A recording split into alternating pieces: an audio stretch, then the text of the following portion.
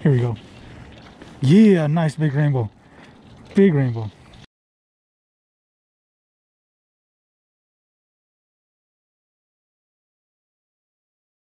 So what up guys, today we're on Estes Lake in Estes Park, Colorado.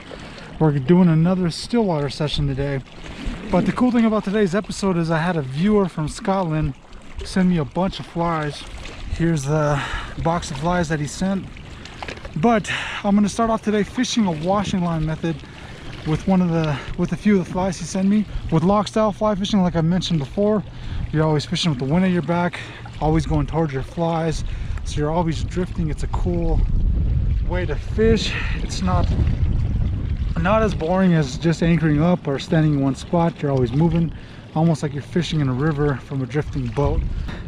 I'll show you guys how I rigged the washing line method at home in a bit. So one of the cool things about this area is just really the mountains. You hit some giant peaks in the background. Really pretty area. I've only fished this place from the shore, never from the boat. So I'm fishing the first few feet of the water column right now. The line should just be sinking fast enough to get below the waves. And then I'm fishing a washing line. So guys, like I mentioned before, one of the cool things about this week's episode is I'm testing out some flies that I received from a viewer all the way from Scotland. So thank you for the flies. I really like them. I really enjoy them. They're nice looking patterns and I'm going to have a lot of fun fishing with them this summer. But today I got the pattern on Wednesday and I was excited to try it out. So I decided to get my boat and get on a lake somewhere. So I decided to go to Estes Lake. So I had been there a few days before and had fished really well. I fished from the bank and caught a bunch of fish on like buggy type patterns. So on my way up to the lake, I pretty much had in mind that I was going to start off with a washing line method no matter what. But as soon as I got on the lake, I could see that it was probably not the best method to start out with. But anyway, I started out with it for a while and fished it for a couple good drifts. Like I said, with Loch Style fly fishing, you're starting with the wind at your back and you're always kind of moving towards your flies. So you're drifting. So I drifted probably a good 400 yards, 300 to 400 yards, and then turned back around and started to drift over. But during the whole drift, I just never touched much fish. I think I had maybe one or two early and that was it.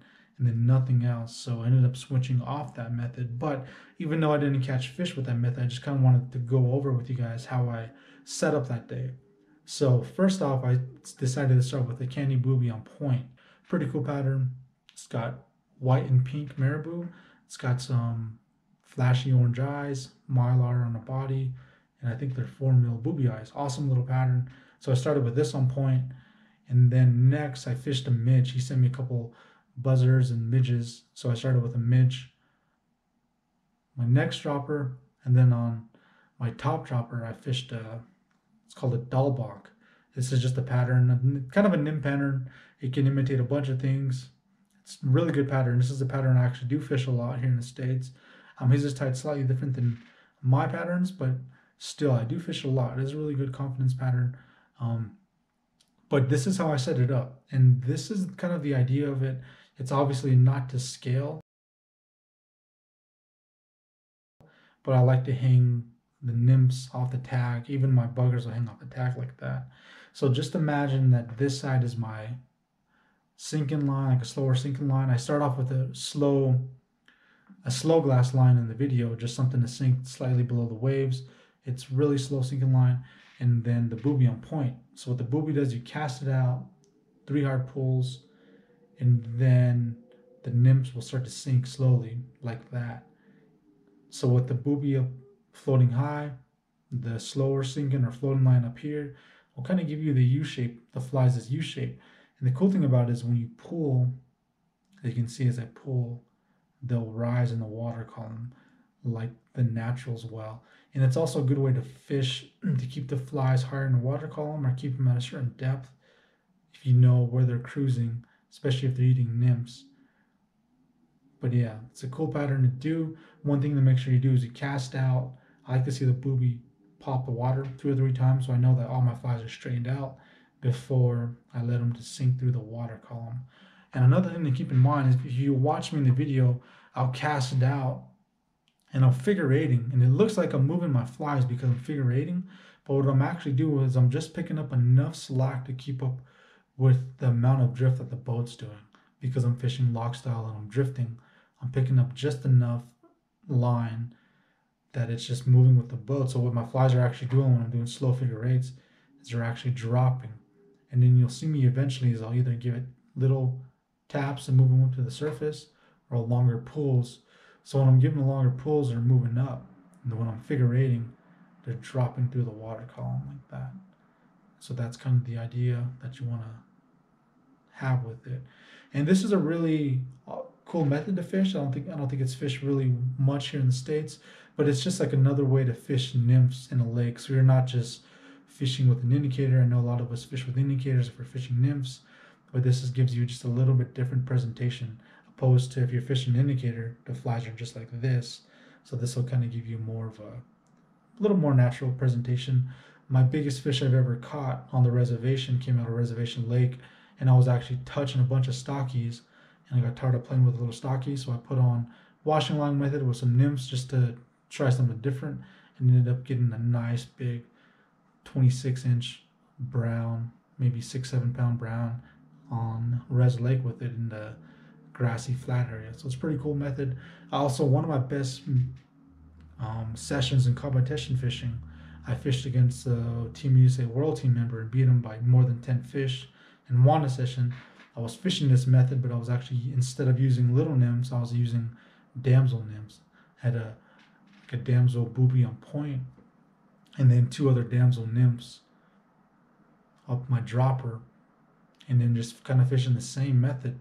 And I would get a lot of the bigger fish on the booby, so it pulls when you pull and it floats up.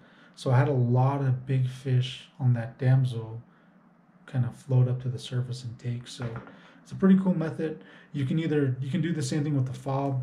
I haven't really fished much with the fob, truthfully. Don't have much confidence in it yet, so I'm going to start messing with them and fishing them a little more. But with the foam eyes, you can kind of do the same thing. You can replace the fob with the booby and get that same floating method. But what ended up working the best that day was this pattern. Here it's the cat's whiskers bugger. So like I said, the buggers wasn't working, the washing line method wasn't working, and it's like first cast. As soon as I switched to this pattern, boom, fish on. But even then, it still was a pretty slow day. Like I said, the clarity of the water, I think, had something to do with it. The fish weren't really feeding as much as they were earlier in the week, but this pattern still got me a bunch of fish and even got me a nice fish. But I just wanted to share with you guys the flies and show you guys how I rig my washing line method. So we'll get back out to the lake. So like I said, even though I'm moving my line right now, I'm not actually moving my flies. I'm just keeping up with the drift. Because like I said, one thing, you're always moving. And when you get to a certain spot, I like to just either give it a few little taps and just do the same thing. Pick up the line, stop them, let it sit. So you're basically nymph fishing with the little bugs and the booby on point. You can do this with, I do it with buggers too, certain situations, maybe in the colder months when they're not moving. Oh, I just had a tap.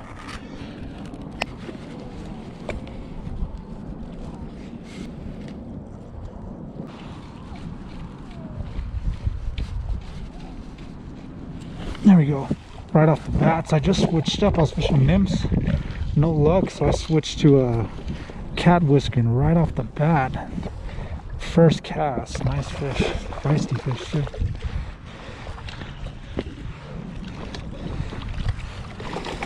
Yeah, nice healthy rainbow. So you can see the fly took. It's cat whisker. Just like a little woolly bugger, really flashy, but that's cool. First cast, and this is my first fish with the flies from Scotland. I tried a bunch of nymphs, like I said, no luck, and I switched up. First cast.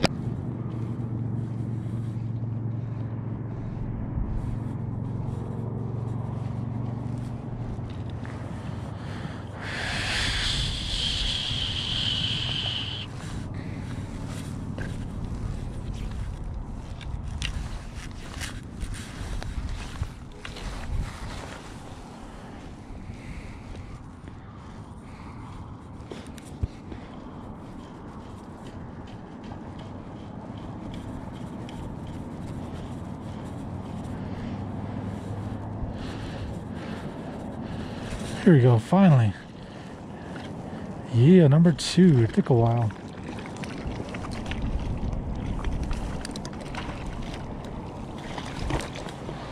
This one is on a cruncher pattern up top. Top dropper. Cormorant pattern up top. Finally. It's been a while. It's been a tough day again. Hopefully we can figure something out this last hour though and get more fish in the bucket, but same thing. Water's kind of off color and yeah, just been really tough. But number 2.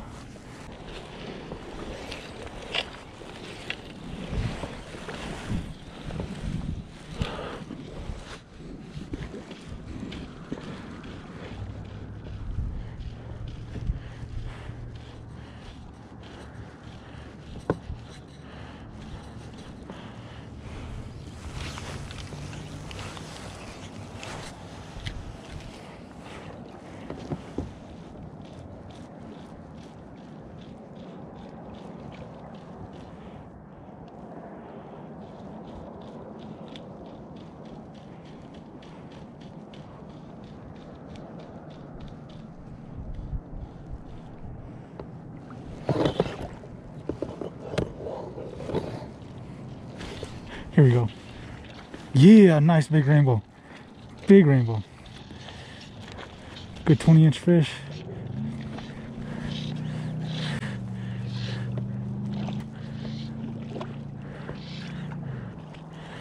Nice big fish.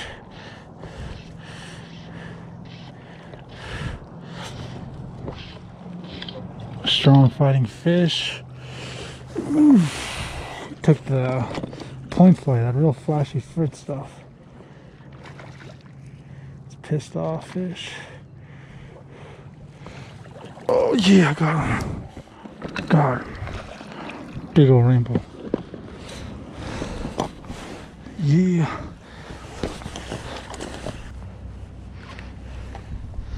Big old rainbow.